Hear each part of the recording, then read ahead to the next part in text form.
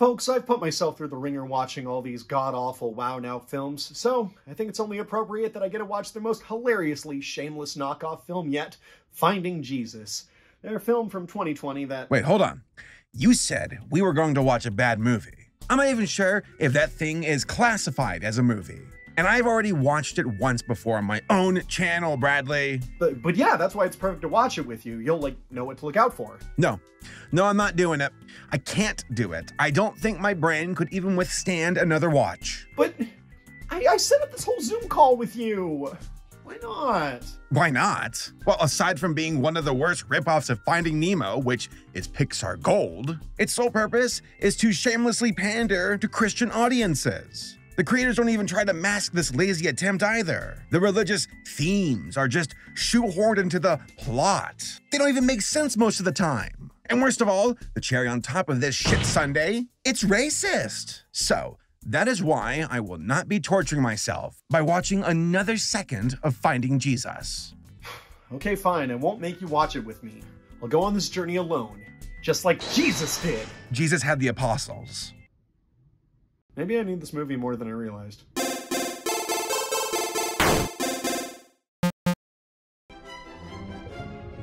It's a beautiful underwater day in the ocean. Hey, I'll give Finding Jesus credit. Unlike other Wownow movies, it doesn't start off with a long voiceover monologue from one of the actors. It starts off with a short one. And baby fish Muggles, along with his best friend Joy, is scouring the seabed for yummy algae.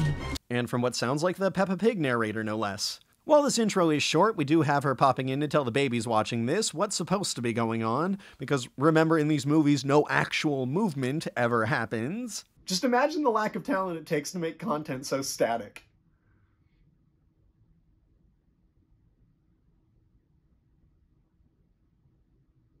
We have our two leading fish, Muggles. I don't know why it's named that either.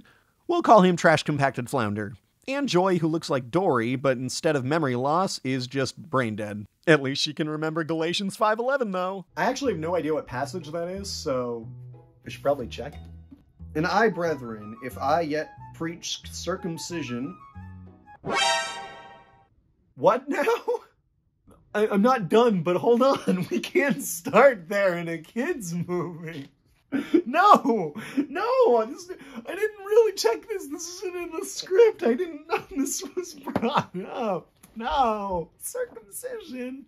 Do I have to blur that word out?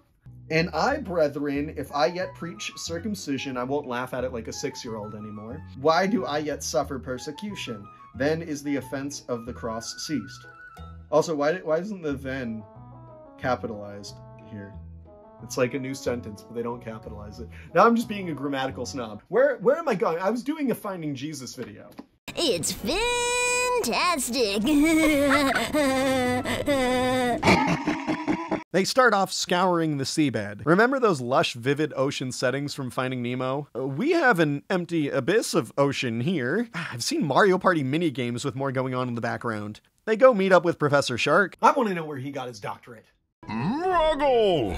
Joy! Wherever it was, he probably got it in religious studies, since he's telling these two young fish to go spread the word of Jesus to the rest of the ocean. Like a game show host, no less, too. Now you can, Joy! So come on down, Joy, and see what's behind door number 1. He's also where we see that patented Wownow voice acting technique of taking way too long to say anything. Jesus is very, very pleased with you. Both of you. Hurry up! I guess it's still better than Muggles' laugh, though. Professor Shark instructs the fish to go talk to someone, but I can't remember who. Why, it's Scary Henry. It's on the tip of my tongue. Scary Henry? Oh, no, wait, what was it? Scary Henry? Once more. Yes, Scary Henry. Got it, right. 5th time's the charm. And Wownow, is it too much to ask for a second take from the actors when they straight mess the lineup? He could use a little pep talk. Could use a little pep talk? Even as I was typing that into my script, Google Docs is like, dude, come on, fix this. What are you doing? And are you all ready to see Scary Henry? If you're afraid of scary things, you may want to close your eyes, but don't click off this video, please. Please don't. click off this video. I'm serious. Just close your eyes. Oh, just terrifying. A crab that's permanently smiling. It's the aquatic Joker. Or at least an overly obsessed fan of the Joker. It's even worse. They tell the crab that if he ever wants to hang out with them, he can. He's like, meh, okay. And Muggles is like, That's it. Just, okay. What did you want Henry to do? Some sort of dance just because you invited him to hang out with you? You want me to do some surface breaks or something? Am I actually on Scary Henry's side? Okay. But in case you forgot, Finding Jesus is a religious film. They start laying on the pious tactic known as guilt tripping. We think of you as family, Henry. And so does Jesus. Oh, don't forget about him. Run, Scary Henry! They're trying to convert you! Then we meet Miss Wudley, who talks about as fast as Stevie from Malcolm in the Middle. Do you find my personality abrasive? To what do I owe this wonderful visit? They just all talk smack about Scary Henry before the starfish lady recites a Bible verse. If you watch closely, though, you can see a scene from Finding Nemo going on in the background. I will give thanks to the Lord with my whole heart. They then return to Scary Henry and recite the Bible verse back to him. Is this like an RPG fetch quest or something? Getting hard Ocarina of Time vibes here. The darndest thing is, it actually works. I see a smile. What do you mean? He hasn't stopped smiling. I'm diagnosing it as tetanus at this point. The fish return back to Professor Shark, I'm assuming to gain their RPG experience points and shove off again. Then here's a hot joke for you. There's no one on our coral reef nearly half as cool as you. Well, of course I'm cool. I'm an ocean fish. My body temperature hovers around 37 degrees Celsius. Could you imagine if I just laughed hysterically like that at my most basic of jokes? Finding Jesus? More like Finding Jesus is sus. Are you sure you're not a clownfish? Yes, or else Disney definitely would have sued. Next, we go back to Professor Shark. Did one of them forget their keys or something? What's going on? And when we come back to him, the narrator introduces Professor Shark again, like we didn't just scar our eyes with the sight of him moments before. He takes his time to tell the baby fish that there's a swordfish stuck in seaweed who can't breathe. Marlowe wasn't paying attention and got himself stuck in seaweed. And as we all know, if he can't swim and keep water rushing through his gills, he can't breathe. And if he can't breathe, well, Maybe have a little more urgency for the life and death situation? Oh no! Really worried, huh? Hey, Ted just got hit by a car. Oh no. I'm so worried. We know we care about our friends. Exactly. Why is it that friendship is so important, Professor? Stop talking about friendship. Someone is dying. A fish is dying. Quit floating around and just go already. Finally, on their way to save the swordfish, they meet a flattened whalemer doing his audition for the next Wownow St. Patrick's Day movie. He freed himself from that seaweed. You should have seen him. It was amazing. He lets them know the swordfish already freed himself from the seaweed with his sword, because he's a swordfish. How was this ever a problem? They still meet up with the swordfish, though, to just have a chat, because did you think this movie was really going to have a plot? The swordfish thanks them for coming to save him. Wow, I've never had friends who risked their lives for me before. What about the squashed fish guy who told them that you were safe, you know? He just gets completely ignored. Hello, darkness, my old... Finding Jesus then joins Kylie Jenner in curing the real racial issues of the world. But we don't need to be the same to be great friends. Right! In fact, what makes us so different is part of what makes us so compatible. The swordfish rants to the two youngins about some biblical characters they remind him of. I don't know. I didn't really pay attention during this part. I couldn't pay attention when my dad would take me to real church. I'm not going to start paying attention now just because it's dressed up as a Hawaiian animated nitroglycerin nightmare. Later, they go back to Professor Shark and tell him what they learned today. Then they go back out to sea, just to transition to the same spot. Am I going insane? What is this? Okay, I see what's going on here now. Finding Jesus was originally pitched as a TV show, probably in like 12-minute segments, to be some sort of Christian TV show. Trying to go for that Oaxis Butch Hartman bag, I see. So this next bit is weird. Professor Shark sends the main fish to this whale. The whale tells them of a spot with a lot of algae, which is food for the fish. but not the whale. That checks out fine. The main fish goes to tell the other fish about where the food is because Jesus. Then they just go back to the whale and say they're going to give her a gift to repay her. We'd like to give you a gift as well, Patty. Me? No one's ever given me a gift before. Here's a niche joke for the audience. This guy saying that nobody's ever given him a gift anymore gave me flashbacks to playing Star Fox Adventures. Nobody brings me gifts anymore. That guy. And then here's the weird thing. The gift to the whale is showing her a location with lots of whale food, which is... Plump crustaceans. Crustaceans! So you mean like Scary Henry? Are they putting a hit out on Scary Henry? Stop! He accepted Jesus! The smile wasn't fake, I promise! Seriously, what is this community? We have sharks that don't eat fish and teach them the Lord's word, but we have whales that just sound so sweet, but devour entire groups of shelled citizens. Shelled citizen. Can I keep it? Is that a bad word? If I just got tongue-tied? Your very own crustacean farm. You guys, what did I ever do to deserve such good friends? So we ratted out where those crustaceans were for you to just go gluttonously genocide them? Well, amen and have fun, everyone. Family film. We go back to Professor Shark, laugh, and the narrator plays us off Johnny. The next part starts with Muggles and Joy worried because they didn't do their Bible study homework. At least they aren't nerds, though! However, Professor Shark knows all. Our other students informed me that they observed you playing in the open water. It's freaking North Korea up in this ocean. Fish tattling on other fish, man. Professor Shark makes them go talk to some other adults to help rebuild their moral fiber. First, a dolphin that just spouts information at them. I remember always learning the best when an adult condescendingly gave a speech to me. But you were being lazy. I know, but... Wouldn't it have been better to fess up and tell the truth? Just say you made a mistake? Yes. Oh my! I always thought you two were good little fish. Oh, I just had another racial stereotype nightmare. Here you go, fishy. This sunken ship is a secret place only a few of us ocean old-timers know about. Oh god, it was real. Seriously though, who approved of this? Mickey Rooney? How was this okay in the voice actor's mind, with the editors, whoever else works at Wownow? I know this sin was featured in Saberspark's video a good amount, but I still wasn't prepared for him. There is a literal piece of sushi, sliced up, skinned fish as a character in this fish movie. Maybe it was just a cosplaying fish who's really into creepypasta. Yeah, that's what I'll tell my kids. All right, moving on. Jesus Talk, Professor Shark, narrator, laugh. Next. Praise God. Woo! In the next segment, a natural disaster has hit the ocean apparently, and the fish have spent all day finding a new home. No nasty old currents can keep our school down, Joy. The fish will always rise. Is it just me, or did that sound like a fish supremacist line or something? I just didn't like whatever that means. Just watch your back, Professor Shark. They got Scary Henry and they'll get you too. Are you surprised though? We check in with Professor Shark and he congratulates the fish on rebuilding their entire society in one day. Take that, Rome!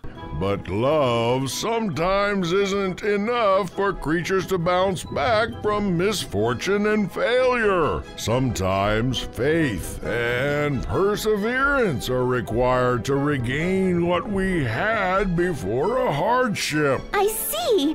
Psh, love, psh, family. No, you don't need any of that. You just need the big man and the good book. Sharkface sends them to help a manta ray whose name is Boo Cakes because that's when the mushrooms started kicking in for the writer. On the way, we have to talk to this fish.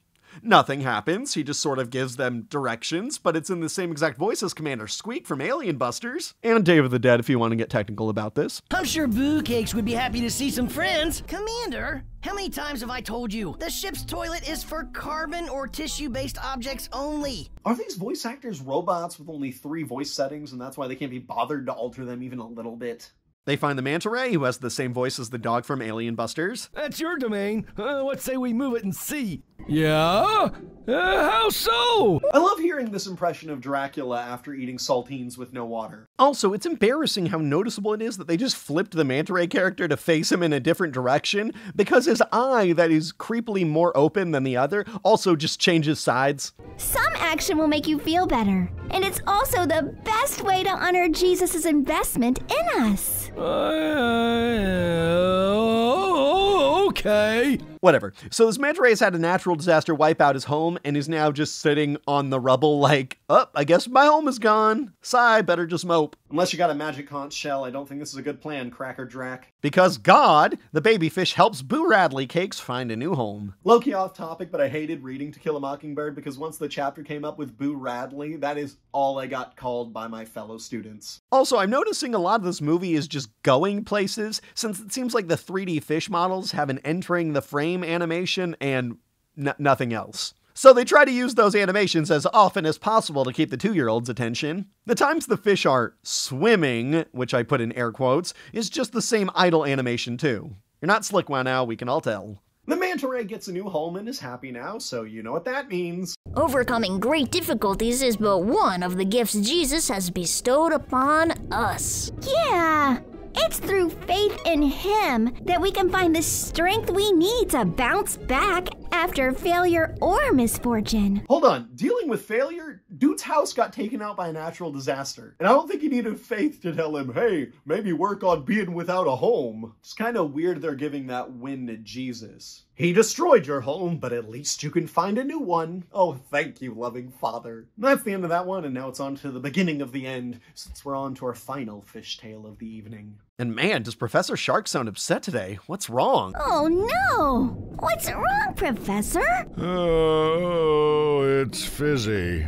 She promised Rosie she'd play with her today. Oh, good heavens, a play date! We just got over the natural disaster plot, and now we're just casually gonna stroll into one kid not showing up to the playground. I know I'm already a lunatic for criticizing Finding Jesus on its progression of stakes, but these are some seriously flawed stakes. So there's this little pink fish that thinks her friend doesn't want to see her. I know that since that's what she says verbatim. No, she obviously doesn't want to see me. I'm just a little pink fish after all. Man, no one wants to hang out with me. I'm just a big old white guy after all. I mean, actually come to think of it, it does kind of sound like a sect of Reddit. But the other fish did want to see her friend. She just mixed up her days. She's just a clumsy little fish, you know? Oh, I mixed up my days. I'm just a clumsy little fish, you know. Can we stop with these self-introductory lines, please? Oh, we can't? Okay, then. I'm just a clumsy little fish. Hey, don't say that, Fizzy. You already said that one. You still want to be my friend? After I left you high and dry today? Sure I do. I'm a pink fish. We're loyal to the end. So loyal, in fact, that she sent 2 other fish to go see why her friend missed their play date. And as a breakdown the first time you do the slightest thing wrong. Toxic. Seriously though, what was like the God Bible like lesson we were supposed to take from this one, you know? Check your Bible quote calendar every day, which I won't be doing, Mom. I'm sorry. I'm selling that on Mercari. They didn't maliciously not keep their promise though. It was just a schedule mix-up. God's really gonna be mad because I missed a play date? What if I was reading the Bible or had a family emergency? God's still gonna be taking points off because I didn't go play tetherball? A promise to a friend is no different than a promise to Jesus. And you wouldn't skip out on a play date with Jesus, would you? No. Hey, you wouldn't want to miss out on a play date with Jesus, would you? I could like almost hear the youth pastor's chair turning around as he said that line. And you know, I might skip out on a play date with Jesus. It's not like I don't think he was a bad guy. I just don't think we would have really had a lot in common. Seems a little dry for me. But then I guess if I skipped, his dad would know. So I guess I'd have to go and like have a good time.